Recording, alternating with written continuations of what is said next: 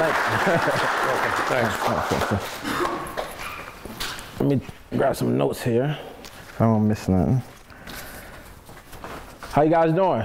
Good. First off, Coach, Ferris, staff, thanks a lot for inviting me back up, and my beautiful family. It's always a great opportunity. I had an opportunity to come here to speak at the Iowa Football Networking, then I think about a couple years ago. So I got an opportunity to meet some of you guys, and anytime I get an opportunity to speak, like my wife always tells me, when someone asks you to speak, take the time to really focus in and make sure you impact the people who are listening to you. I just want to take some time to introduce my wife, my lovely wife, Chablis. She's been great. She's been the person behind me, pushing me all these years. Chablis and I met in high school. And then we had my daughter, Honorary, while I was coming here my freshman year. So Honorary's 15. Chablis, she does a great job. She works with drug and rehabilitation patients at her job. But she also is on track to get a master's degree, where she's a graduate. She's doing a great job. Honorary's 15. She's a sophomore in high school, a great student, very smart in Cambridge program. She also plays catcher on her softball team. She does a great job. AJ, 7 years old, loves football, great student, great kid. And we just try to work together as a family and a team and be really close to really give our kids what they need to be successful in life. I'm going to share a story, okay, about my family and I, and really about Chablis, okay? Because a lot of times, one of the things I like doing, we like to travel. I was afforded a great opportunity to live a good life because of football and coming to University of Iowa and getting the college degree, that we have the opportunity to travel and go some places. About 2009, 2010, one of my teammates, Brandon Johnson, was getting married in Jamaica. So we went to this Jamaican wedding. This wedding that was in Jamaica. It was in Negril, Jamaica, very nice place outside of Montego Bay. And the hotel that we were staying at, the resort, is called the Tenzin Pen, okay? So the Tenzin Pen is named after two dogs, two Rhodesian Ridgebacks. So we come into the resort, and we check in, and there's these two dogs, big old dogs. They're probably about, they had probably about right here, real big dogs. And they're just laying around, right? They're just laying around, being lazy, whatever the case may be. And we check in. Now my wife, my wife, she is scared of dogs. As long as maybe a little Yorkie, she feel like she can fight and beat up the little Yorkie, so she's not gonna be as afraid. But these dogs, she's terrified of. So we go in to grab something to eat, and that's what you do in Jamaica, right? You go there for the people, the vibe, but also you go there to eat, right? Eat the oxtail and the saltfish and dumpling and all that kind of stuff. Now, as we go, these dogs are just laid out, around the area that we're eating, and they're not bothering anyone. But for whatever reason, my wife is scared of dogs, so she asks the guy nicely, hey, can you remove these dogs? So the dogs get up, Tenzin Pen, get out of here. They get up slowly, and they're walking away, and they just go, okay? Then you see them laying out somewhere else, and as the people pass by, a lot of people like dogs, they pet them and that kind of stuff. Furthermore, let me just move it on. We went to the reception, okay? We went to the reception, and the reception was late, about 10 o'clock at night. That's where you have the festivities and the party for the wedding, that kind of stuff. And as me and my wife go back to the resort, about 1:30, 2 a.m. or so, we walking back, just having a good time. And all of a sudden, these two dogs come around the corner, just ripping right at us, right? Like they're just getting ready to attack us. And my wife yells, "Somebody help us," right? Now, here I am, I'm not moving, right? Because for one, I get my wife right there, I can't look like, I'm trying to run away from the dog, right? So I got that macho thing going. And then for two, it's pitch black. So in my mind, we just gonna have to do whatever happens, it's gonna have to go down right now, okay? So the dogs came running around the corner. You could hear them scratching and hauling and breathing. And as soon as they got to us, they just stopped and just turned around and went back, right? For whatever reason, that's what they did, okay? But this is what that did to me, okay? Now, I knew my wife loved and cared about me, but listen what she said. She said, "Somebody help us," okay? So now as you get married and you get, some of you guys may be married, I'm not, but you're in relationships or will be into a relationship, and you know that you have a special bond with that individual and you have a great relationship.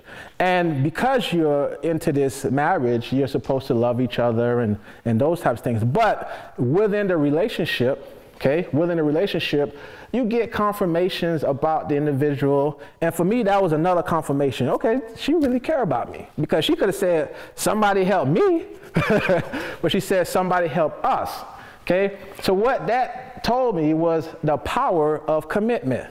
When you commit to someone, it is not about you anymore. It's about us. It's about the relationship. It's about the bond. It's about the union. It's about us, okay? And what that does, how is that going to correlate to you guys, okay? Most of everyone in here, I believe, I'm not sure the walk-on process, but I know most everyone signs the letter of intent, right, to come to university. So what happens on National Signing Day is, you know, schools send a fax, the letter of intent, and you sign your name on that line. But what is that, okay? For me and my wife, when we got married, we signed a marriage certificate. For when you come here in the University of Iowa, you sign the letter of intent. That is the same thing. But what does that mean when you sign that letter of intent? When you sign that letter of intent, it's saying, I'm committed, okay? I'm committed to go to the University of Iowa, okay, to further my academics and play football, okay? That's what that's saying. So what does that look like? Okay, so let's just take a look at from the university standpoint, okay? I sign my name to go to University of Iowa. So I go to University of Iowa. I have to commit to the academic standard that's at the University of Iowa. Okay, I have whatever requirements they have, whether it's 2.0 for some degrees, or 2.5 or 3.0. There's certain degrees or programs that are University of Iowa that have certain requirements and standard. That's what I'm committing to. I'm committed to govern myself accordingly amongst the general student population. Okay, now let's just take that a step further. I'm also committed to what? To play football at the University of Iowa. And I think during the recruiting process, a lot of people miss that.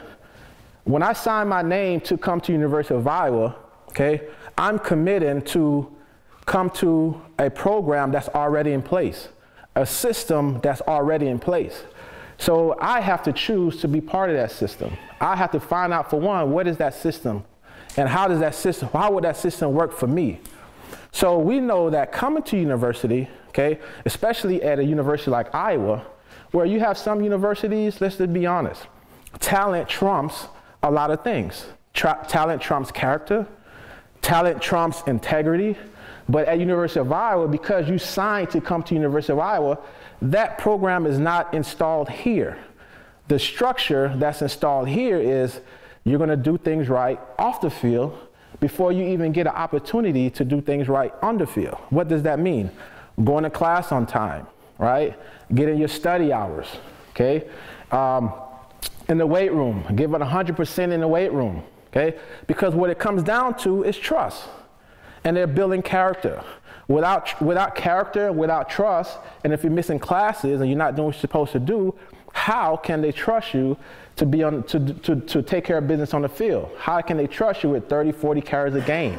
How can they trust you if they call cover 2 that you need to be down in the middle of the field? How can they trust you that if they run a wheel route, okay, backside, okay, that wheel should be back there, or whoever has the curler flat takes the wheel, okay? That's what it's about. Now, what else are you committing to? Coach Ferris spoke about it. When I came here on my visit, we had a lot of great guys. Greenway, I think Brad Banks, CJ, I think Brian was on a visit as well, Brian Ferris. So I am committing to the team. I'm committing to my teammates. I'm committing to the players that are in the locker room. Because without that, okay, then it limits me as an individual.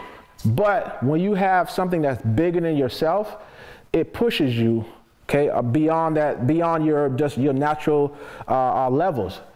So when you run in those 24, 55s and you get to 18 and your legs start shaking and all that kind of stuff, you start looking at the guys around you that you committed to.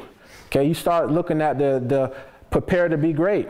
Okay, that's what you're committing to. You're committed to the university. You're committed to the coaches. You're committed to each other.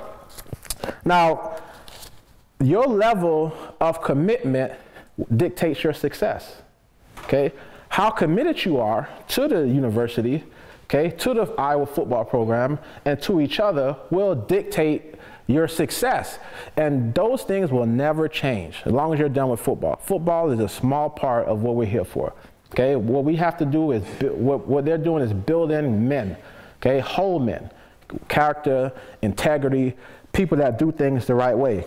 Now, let's go back to talk about these dogs. So I was very fascinated because when I left the resort, I started doing some research on these dogs. So the Rhodesian Ridgebacks were used in Africa. They're crossbreed from Africa, and they was used to hunt lions, right?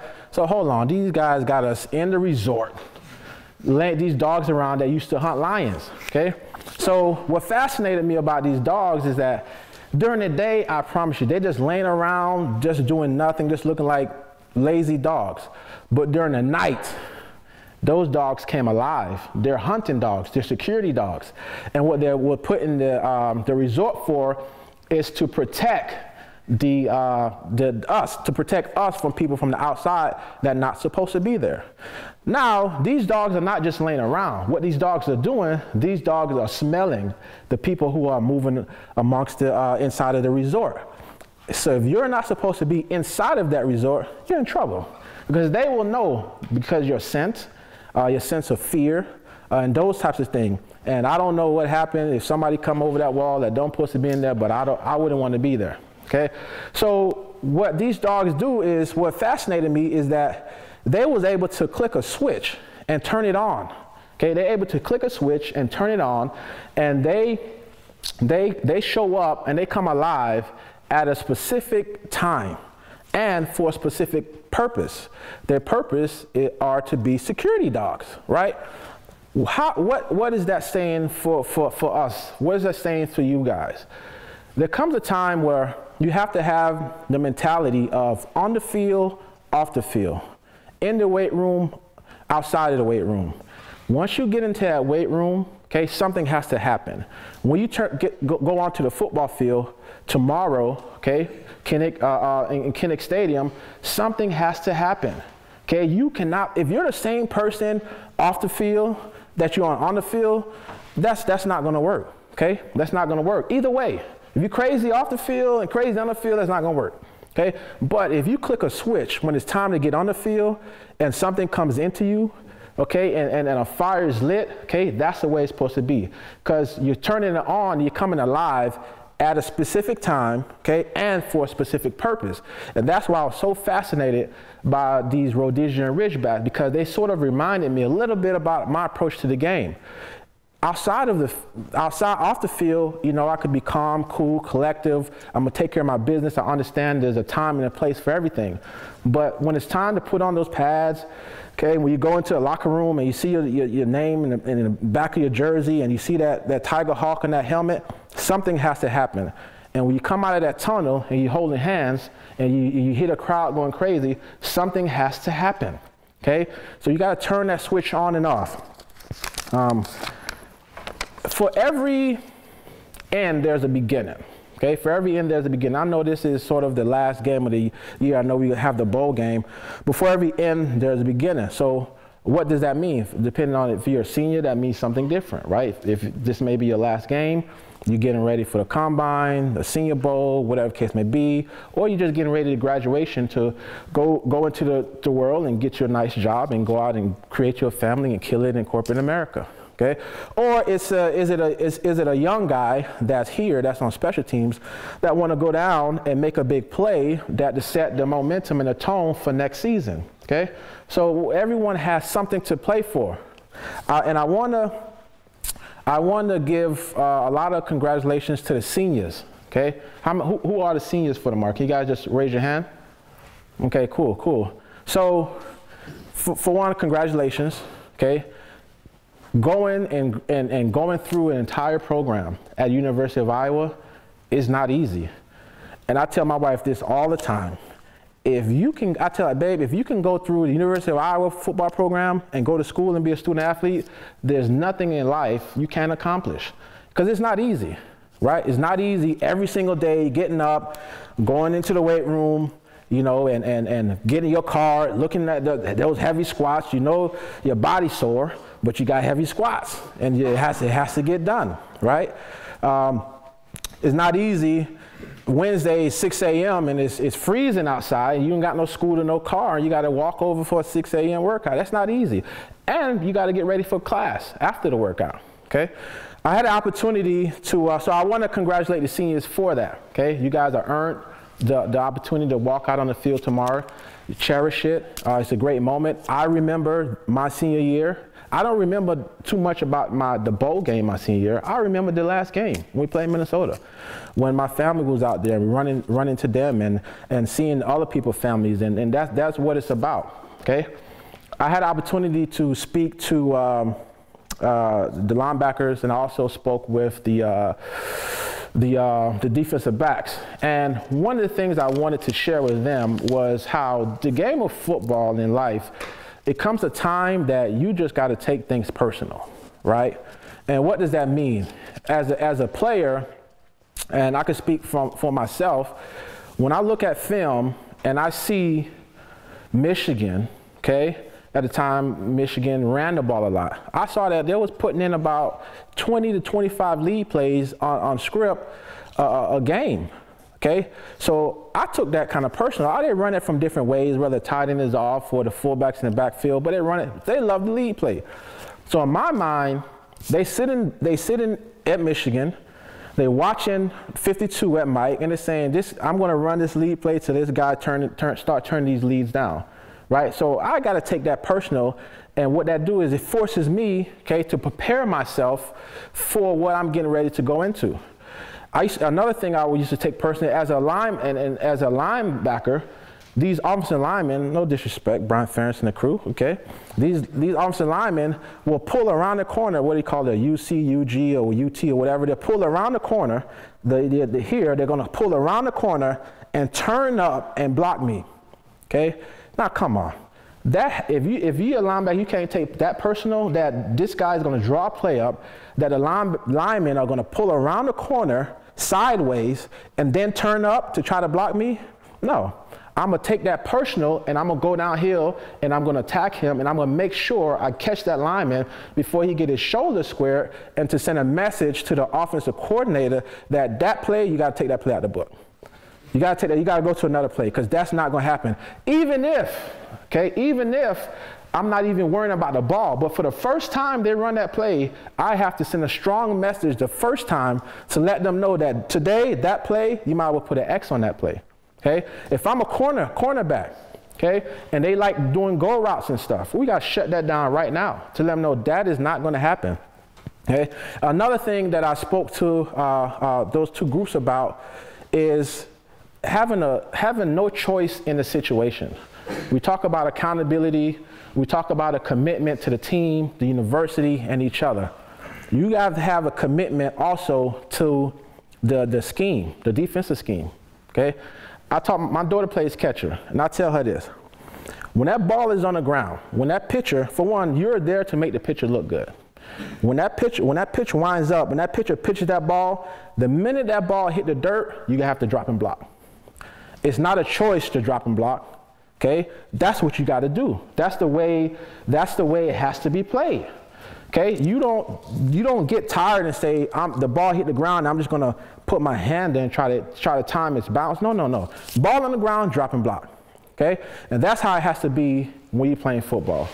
Okay, got to cut the backside. Cut the backside. There's not a choice. There's no choice in the matter. That's the way that place is designed to run. So that has to be done.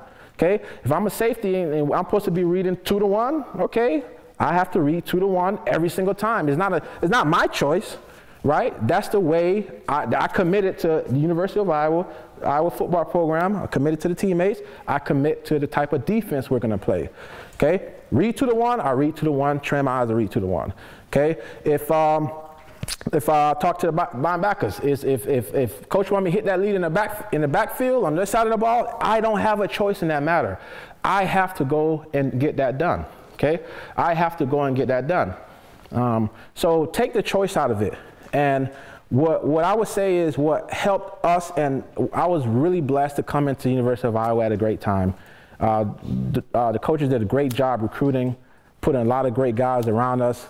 Guys like Chad Greenway, Bob Sanders, Kelvin Bell, Kevin Worthy. I could go on. Okay, I was blessed to be around. I was blessed to be part of the University of Iowa at a great time.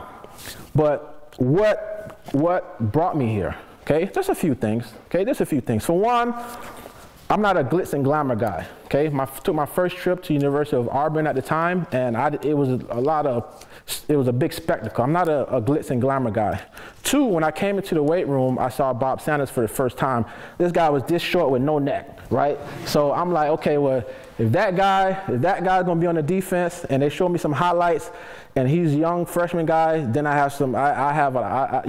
then they could work out for me. But two, when I sat and I knew that I was 195 pounds, coming from Fort Lauderdale, playing in the Big Ten. I think when I got to campus, I was maybe 200, 205. So for me to be successful, I knew I had to have the school that I had to have a great strength and conditioning program. I'm 195 pounds trying to play, and this is the time when the Big Ten was the Big Ten. Everybody's ground and pound, 280-pound fullbacks. So I knew that my commitment to University of Iowa, one of the main reasons was because of Coach Dolan's strength and conditioning program. And it helped a lot of individuals because they have a developmental program that gets guys better. I had the opportunity to meet with Coach Ferentz, and I was sold on his vision. Noam Parker, I was sold on his vision and what this program was about, and that's what brought me here. Okay, so and obviously outside of that, you guys are blessed to be in a community, man, that loves sports. And I'll say this, okay? What's happening in the university when you're at school here, as far as being together and part of a football team, will never be able to duplicate that again. Okay, you'll never be able to do. That's why so many guys get into CrossFit. A lot of guys go into coaching because it's that camaraderie, right? That's what guys are chasing, is that team, that togetherness. And I'm proud to say the best 4.5 years of my life has been at the University of Iowa. Okay, has been at the University of Iowa. So I tell you guys, enjoy it, man. Especially seniors, this is your day. Enjoy it. Take this stuff personal. Nebraska coming in number 15 to 16, whatever they are, thinking that, okay, they still, regardless of the Michigan game or the Illinois game, they still looking at the Penn State game, okay? So you have to take that personal when you go out in that field tomorrow. These guys thinking they come in here at our home, okay, at our home on Friday, and that they're gonna just walk out of here with a W. Well, we have to take that personal. And what you guys do today, okay, from here on up is going to matter. Get to the hotel or whatever the case may be, study your notes, study the game plan, and get ready to go. And when you run out of that tunnel, okay, just remember, when you sign on that line for a commitment to the University of Iowa, okay, to come to school here, be part of this program, okay, and you're committed to the guys that are running out that tunnel with you. Thank you very much.